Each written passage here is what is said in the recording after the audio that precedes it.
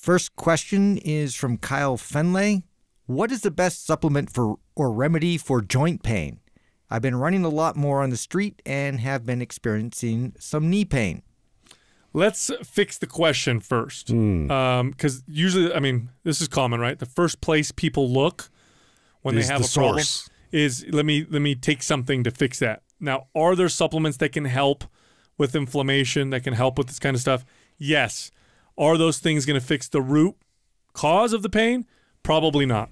It's what your knee hurts, probably not because you're not taking a supplement. It's probably because you're not moving in a way that is optimal for your knee.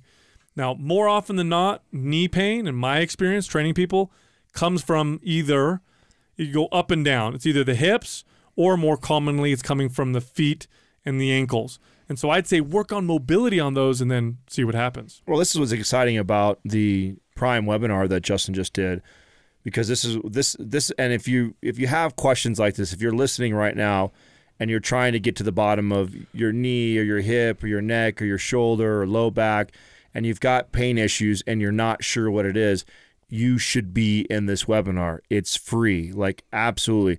I don't think I've ever had a client that it wasn't due to those things, Sal. Unless it was an acute injury, right? Unless somebody broke something, you broke something or tore something. It'd be very obvious as how it happened at that point. If you're not sure of it, it's always, in my opinion, a movement issue. You're not moving properly, and then it's stressing a joint, right, or a ligament. So look into that, and that's why we created Prime. That's why we also did this webinar for free, is to help people assess themselves and get to the bottom of it. And something like that, it's not a just one-time quick fix. There's work to be done there, and you got to correct those patterns, which means it's going to take some time and some effort. But the beauty is, man, I tell you, when you do, it's amazing. I mean, I battled with low back pain and bursitis as a trainer, as somebody working out and has abs and looked all great, and think everything on the outside looking in, everybody thought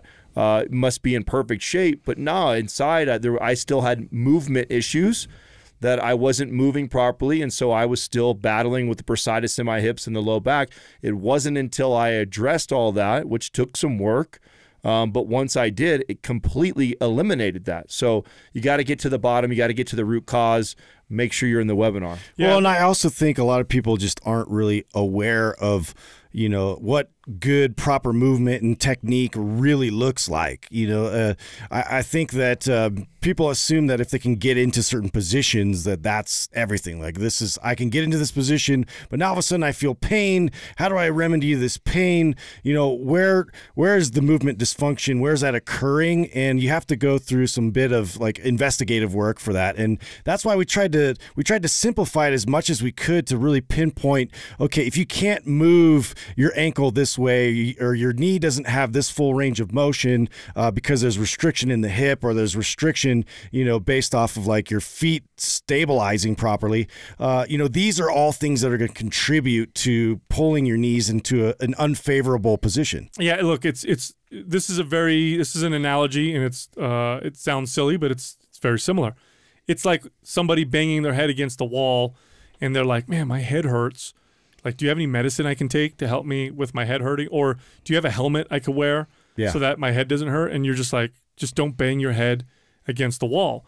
When you're having these kind of chronic problems, find the root and fix it, because no supplement, no medicine is going to fix that. In fact, we know this. Look, the most powerful pain-relieving over-the-counter things you could take are non-steroidal anti-inflammatories. Ibuprofen is one of them. Naproxen is another one.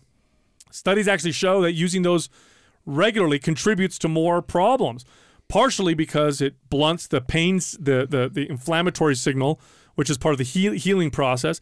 And the other one is probably because people don't fix the root cause, because, I take this pill, I don't hurt anymore, so I'm just going to keep hammering myself. Here's the proper way to use supplements in this case. If your pain is preventing you from doing good mobility movements, I would say look at some supplements that can help balance out the inflammatory process. Don't block the inflammatory process with drugs, but see how you can balance them out. So fish oil, if your diet is lacking on omega-3s, can actually reduce inflammation. Turmeric is another one that can actually reduce inflammation. Organifi makes a supplement called Move that contains some, holy basil and some other components that have been shown to balance out the inflammatory process in the body. Taking that supplement, you'll notice general less stiffness. But again, I'm going to stress this. If your knee pain goes away because of a supplement, that doesn't mean you fixed why your knee was hurting in the first place. Right. Look at your mobility. Look at your hips. If it's your knee, look at your hips, ankles, and feet. The odds are that's where the problem's coming from.